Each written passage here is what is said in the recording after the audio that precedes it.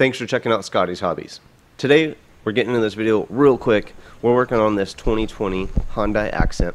We're going to be removing this here Vapor Purge solenoid. It could cause a few codes that we'll go over in a little bit in the video. Let's get started real quick. Using a flathead screwdriver, remove your electrical connection.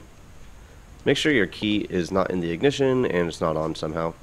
Using the flathead screwdriver again, on this quick connect hose, there's a little square tab on the top. Push down on that tab and then pull on the hose. Don't pull on the hose and then push on the tab. It's way harder to remove like that. Using a general pair of pliers, remove this lower hose clamp.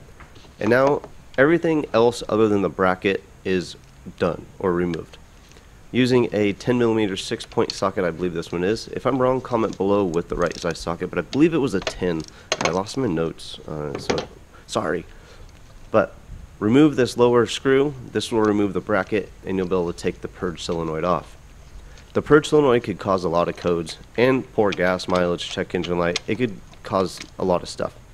The codes that it can cause, real quick, might be a p0443, a p0441, maybe a p0464, or p0455, and more codes as well.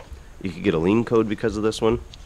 Now that you have your bracket loosened, you could pull the hose right off. Make sure you keep pressure or hold that hose when you pull on the purge solenoid itself so you don't do any damage.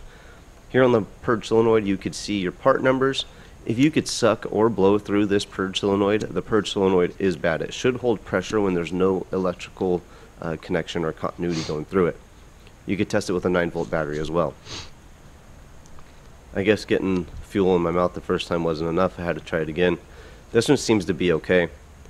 Now to reinstall your Vapor Purge solenoid, put that lower hose on first, the one that you took off last.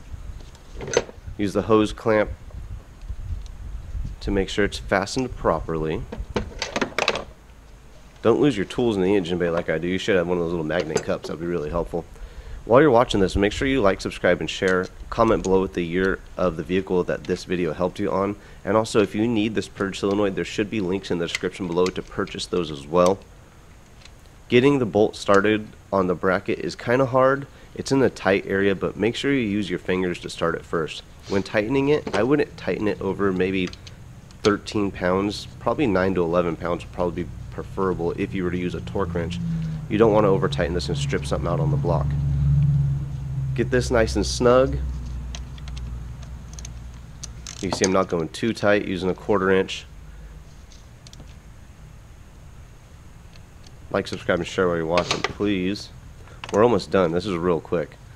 This is your hose with the quick connect. You're just going to push it on and listen for the click. Right there, you hear it? And now your electrical connection. And that's it. You can take care of a code by yourself, I should say. Make sure you comment below with any questions, like, subscribe, and share. I'll see you guys on the next hopefully helpful video.